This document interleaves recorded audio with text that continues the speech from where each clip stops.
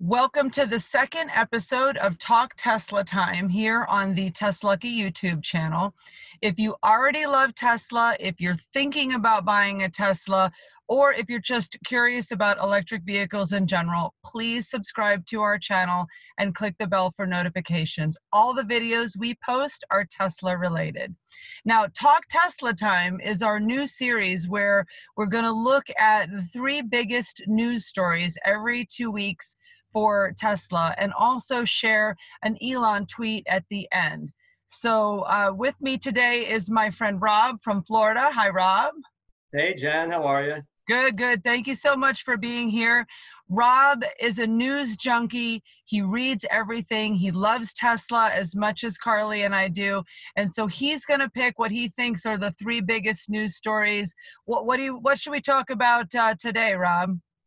Well, the three things I gathered over the last 2 weeks were that there's been a change in the deposits for Tesla vehicles. Okay. I also listened to a Bethany McLean podcast, which was quite interesting. Okay. And also some new news on Model Y, maybe ahead of schedule as far as production goes.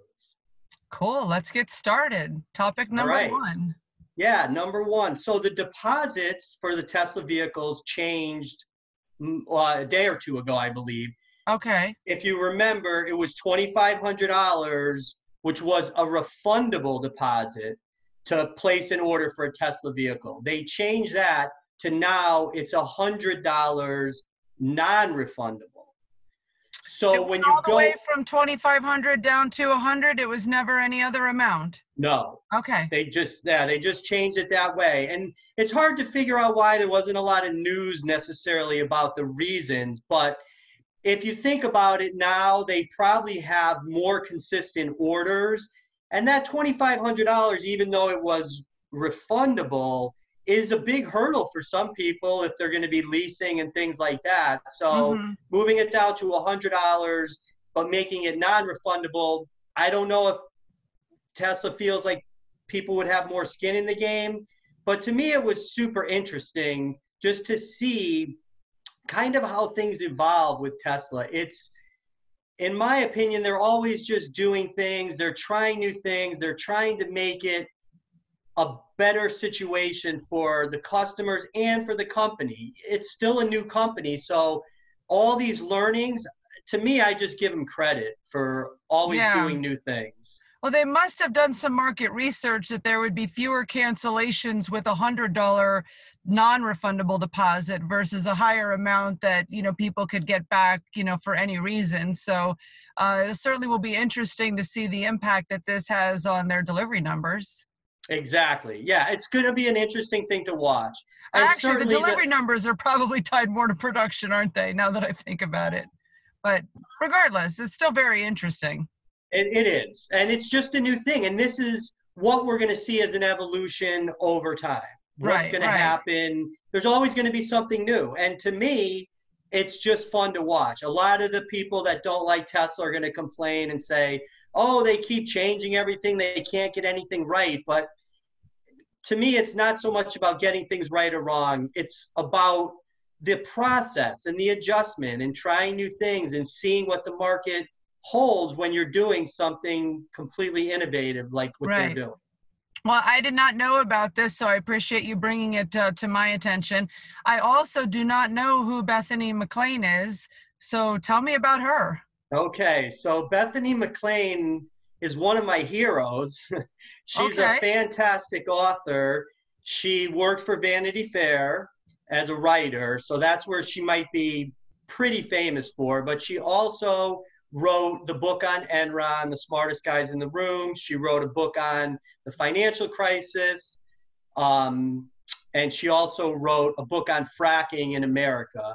Those are her three big books. And now she has a podcast on Luminary, which I pay $8 a month to subscribe for just to listen to her podcast, because she is kind of an expert on business, super smart, super interesting person.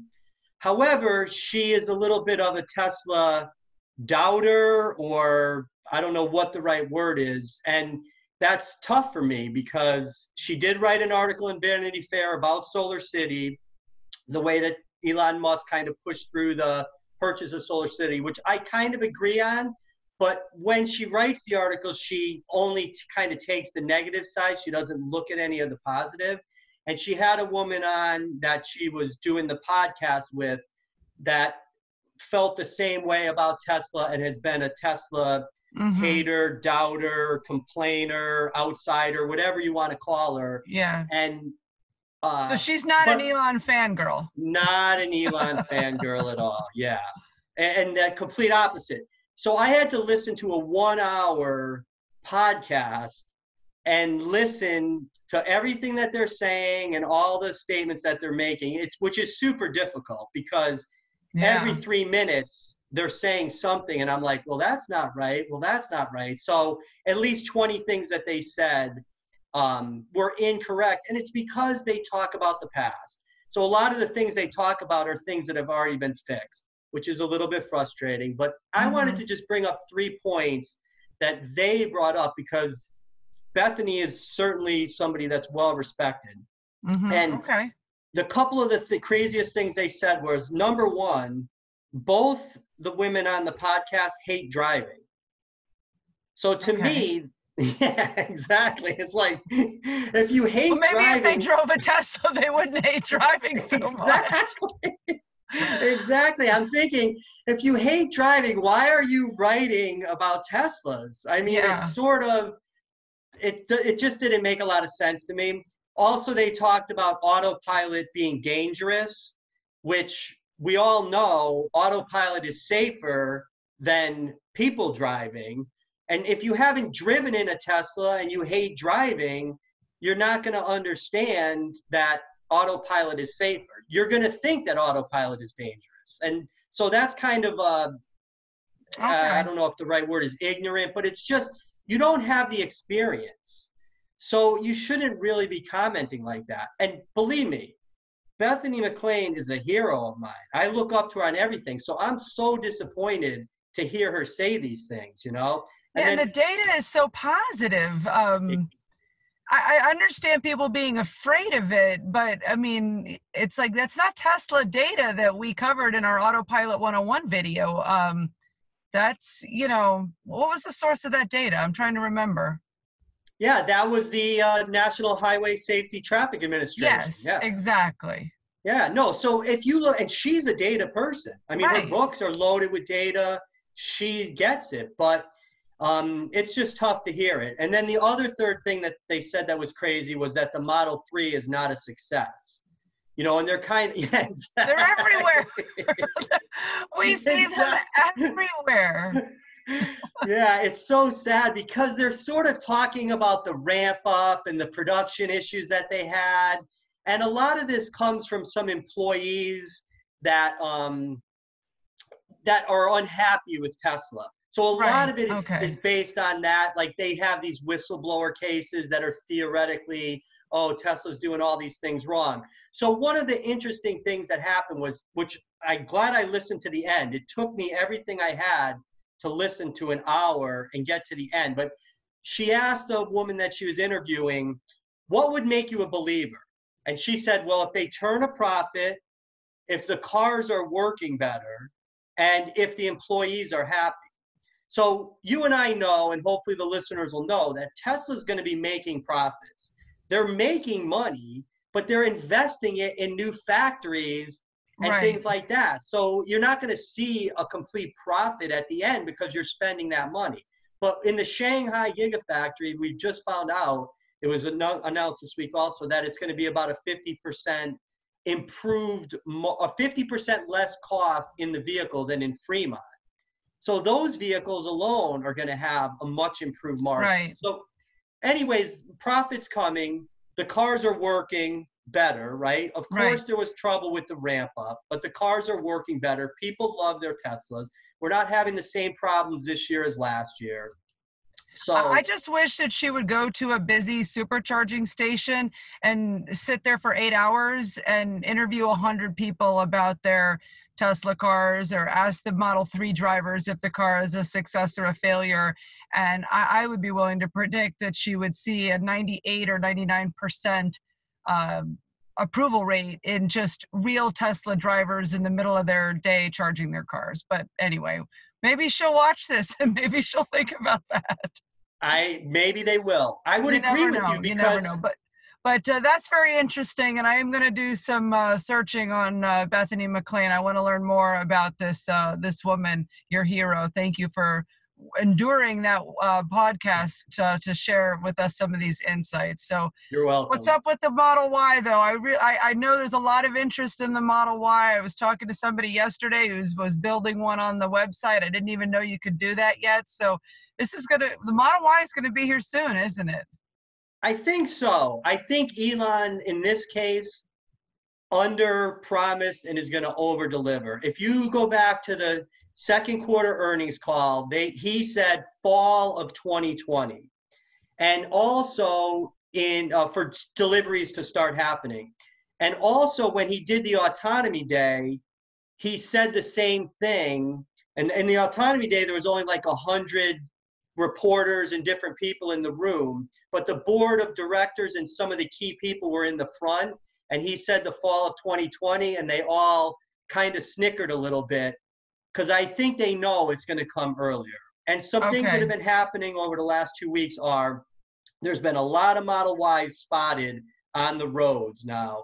In Nevada at the Gigafactory, in Fremont, California, there's some spotted up in Washington State, where they're doing a lot of testing, and there's more Model Ys on the road. So people are seeing them out there, and I think it's getting closer and closer. It would be kind of a shock if it took a year now that these cars are sort of out and driving about.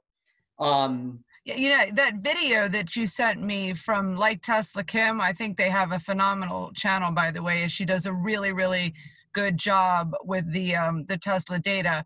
I watched that video that you sent me. I'm going to put a link in the description.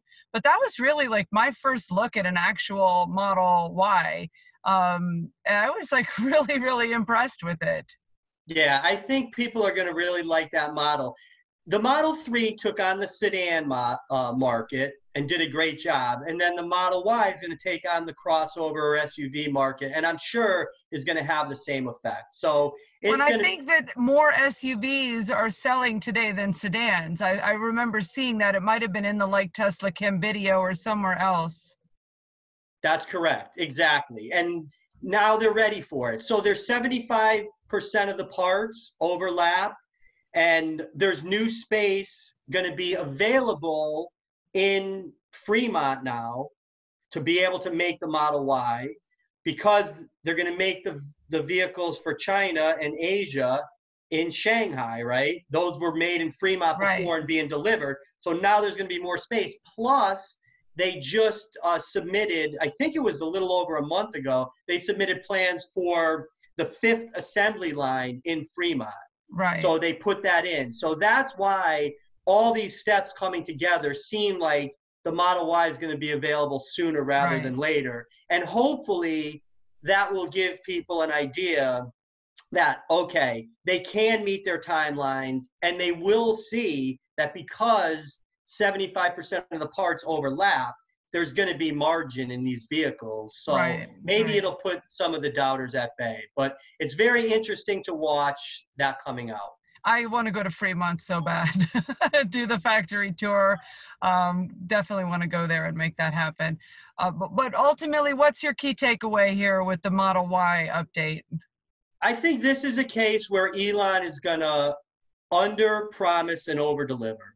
And I think people are going to be happy because it will spur more orders. Some people don't want to put a deposit and wait and not know when they're going to get it. And now if they know, okay, within 6 months I could get a vehicle right away, maybe they'll start saving a little more money or figure out a loan and things like that. So I think a lot of good things coming with the Model Y. And the Model Y deposit's only $100. Only $100. Only $100. Cool. Okay. Well, speaking of Elon, I want to show our tweet of the 2-week period. Elon's sense of humor is at it again. Let me put this tweet up on the screen for everyone to see. And this is actually a retweet. Elon is like retweeting himself from almost a year ago. Elon Musk buys Fortnite and deletes it. And his first tweet says, "Had to be done. You are welcome." And there's a really funny quote here saying, "I had to save these kids from eternal virginity." Elon Musk. That is hilarious. And Carly actually really cracked up at the concept of the concept of Fortnite being deleted. She was like, "Good, it should be deleted." So Carly and Elon are on the same page as it relates to Fortnite. I really don't have an opinion, but I think that tweet is hilarious. So I like the direction they're going. Yeah, for sure. So anyway, we are working hard here at TesLUCKY to try to create a fun and informative channel for new Tesla owners, for current Tesla owners, for people who just want to know more about electric vehicles. So we would really, really love to hear your thoughts, your questions, your feedback. Please don't be shy. Leave comments. We promise Rob and I will answer each and every comment, and we think that we all just have a lot to learn from the dialogue as things are changing, and this is the future, and it's here right now. So I hope you have a great day, Rob. And thank you everyone for watching Talk Tesla Time. Goodbye. Bye.